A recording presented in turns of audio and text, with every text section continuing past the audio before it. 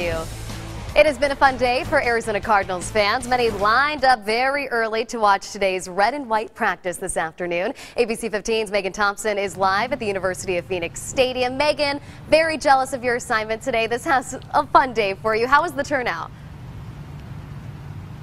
Oh, it was incredible, Kim. So many key people came out here to the University of Phoenix Stadium just to get a chance to see this squad in action. The energy, you can definitely tell Bird Gang is ready to cheer on this team all the way to the Super Bowl. Fans who showed up today, like I mentioned, had the chance to see everybody practicing right there in the stadium. Really cool because it just showcases how the team gears up for the real deal. All of this free to the public who got the chance to watch from the cool and closed inside of the stadium.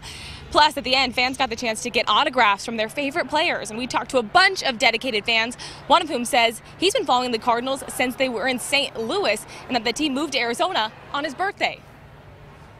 I've been a fan since the 1970s, and I think they've got a pretty good chance to get to the Super Bowl this year. So I wanted to check out the practice today. So who are you most excited to see? Larry Fitzgerald. Why? This is my favorite player. Fans so excited that Fitzgerald and Carson Palmer will be here for at least another year. But Kim, we may have found the youngest fan of the Bird Gang. Coming up, we'll tell you just what their family hopes that he'll play if he were to become a football player. Oh, I love it. Yeah, it's always so fun to see the kids dressed up in all the red and white, too. The parents are out there supporting them. We like to see it. Megan, thank you. And a big thank you